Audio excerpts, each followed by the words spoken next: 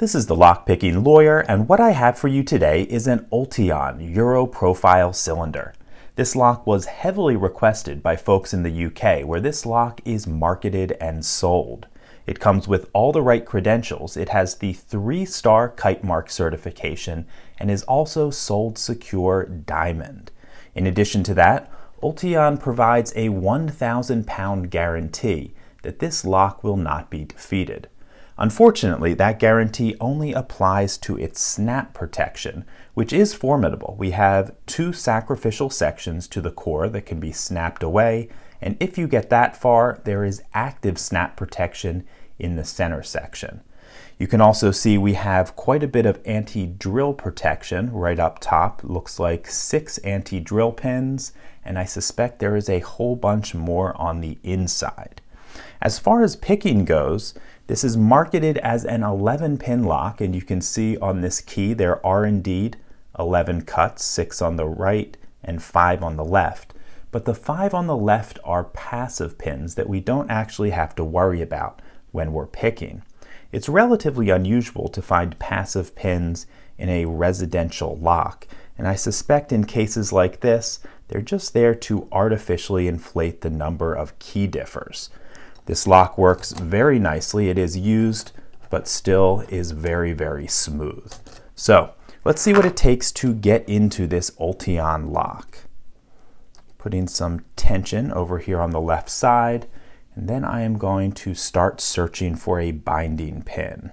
1 is loose, so is 2, 3, 4, 5. Okay, 6 is binding very tightly. And I got a nice click out of him. He feels set. I'm now stuck behind 5, so let me lift him up a bit. Got a click out of 5. Stuck behind 4 now.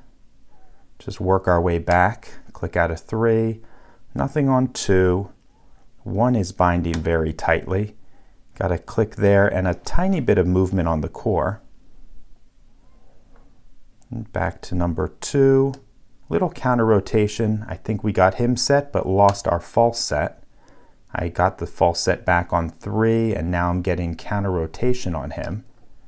And we got the lock open. So I only felt 2 security pins, but let's take it apart, see what's inside. Maybe there are a few more that we just didn't encounter.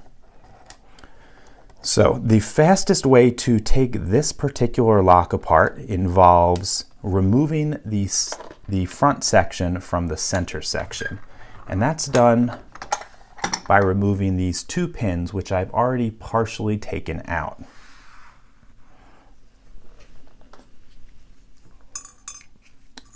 Okay, once we do that, this should be able to be removed. However, I mentioned that we have active snap protection. So when I pull this front section off, the center section is going to think that this is under a snapping attack, and it's going to take countermeasures. So let me show you what happens. We'll pull this off. I just heard a nice loud click. And what happened was, let's see if I can give you a good view of it here. A tiny little pin that is right here just shot down and locked the cam from this side. It can still be operated from the other side. In fact, let me show you that with the key. We can still operate it from this side. However, from this side, the core, or the cam at least, cannot be turned at all.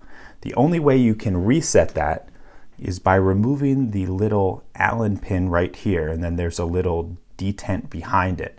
You have to take that screw out, allow the detent out, and then you'll be able to push that pin back up. But as it sits right now, there is no way to get that all the way back up. It moves just a tiny little bit. Okay, so when we remove this, you can see that one of these pinholes, it's number 6, was actually capped off by the steel rod that goes into that hole. So we essentially just open that up from the top. So let's see if we can get the number 6 pins out of the lock.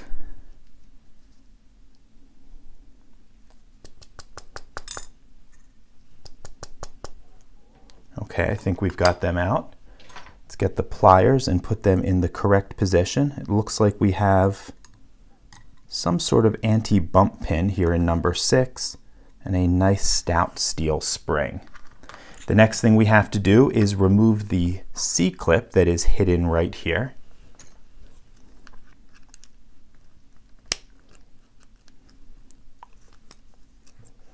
Might be easier if I rotate that cord just a little bit.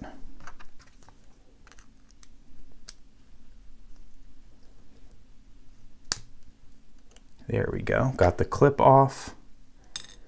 Now I should just need a follower and we'll be able to take this apart. Okay, I just lost a tiny little pin right here. That was part of this cam center section.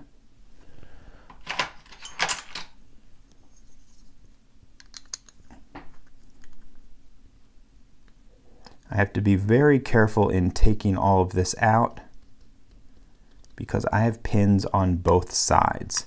What I'm going to try to do is drop out all of the passive pins into slot number 8. And looks like I got all 5 of them out. We also had one more thing drop out. This little piece right here, and let me zoom in a little so you can see them. I'm not 100% sure what they do. I suspect they are steel. Let me get a magnet and check. Yep, it's definitely steel. And let's check to see if it's hardened steel.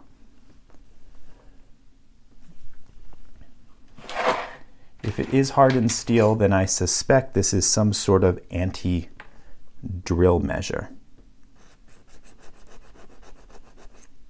Yep, it is definitely very well hardened. Okay, so we have, it looks like 2 of those slugs on the bottom.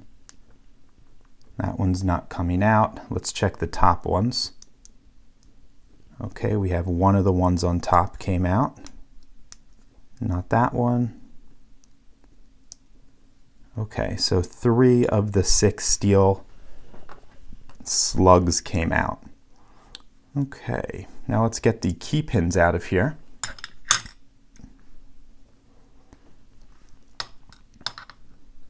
Standard in 1, 2, 3, 4, and 5. Okay, all standard key pins, no security key pins there. And I have to say, this core is remarkable. Let's take a close look at this. We have a whole lot of drill protection. Looks like there's a half moon here on the top in front of the key pins. Then we have 2 anti-drill pins in between slots 4 and 5. And then we have these 4 hardened slugs that go right around this area here.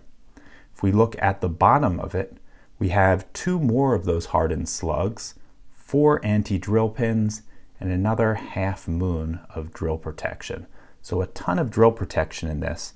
And one other thing I'm noticing just now is that all 6 of the chambers appear to have countermilling in it, though I didn't feel that while we were picking, probably because I was applying a lot of tension and I just pushed past it. Okay, let's see what we can do about getting the driver pins out now. I only felt 2 security pins. Okay, number 1 is a standard steel pin, and it looks like the spring is different from slot 6. I think 6 is a much heavier tension steel spring, and then we have a copper spring in slot 1. So I'm guessing number 6 is our bump protection. We have a very deep spool in slot 2, another one of the weaker copper springs. We have a pin with 1 serration in slot 3, and it was 2 and 3 that I felt the security pins. I didn't feel them anywhere else, so it'll be interesting to see if there are more. Okay, we have another steel anti-drill pin in slot 4, standard of course. And yet another steel anti-drill pin in slot 5.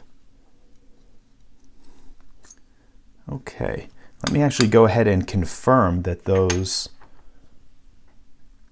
driver pins are steel, and yes, they certainly are.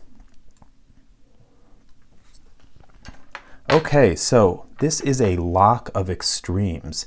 Very, very easy to pick, but I don't think I have ever seen this much drill and snap protection in a core ever. Let me give you a close-up of all of this. Okay, as you can see for our key pins, they are all standard. Then on the driver pins, we have standard steel pins in slots 1, 4, and 5.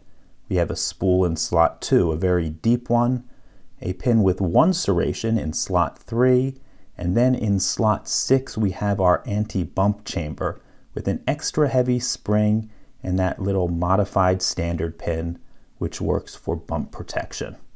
Moving over to slot 7, we have 3 of the 6 hardened steel slugs, and in slot 8 we have 5 passive pins. Looking at this core one more time, a remarkable core with countermilling in all 6 chambers. We have 1, 2, 3, 4, 5, 6 anti-drill pins, a half moon on the top and bottom of anti-drill protection, and then 6 hardened slugs of steel. Just a ton of drill protection, a remarkable lock. Okay, as I said, this is a lock of extremes. For all of the great attributes this has, I can't imagine myself ever trying to drill or snap this lock just because it is so easy to pick open. So while they closed the door in one area, they certainly left it open in another. That's all I have for you on this Ultion Euro Profile cylinder. If you do have any questions or comments about it, please put them below. If you liked this video and would like to see more like it, please subscribe. And as always, have a nice day. Thank you.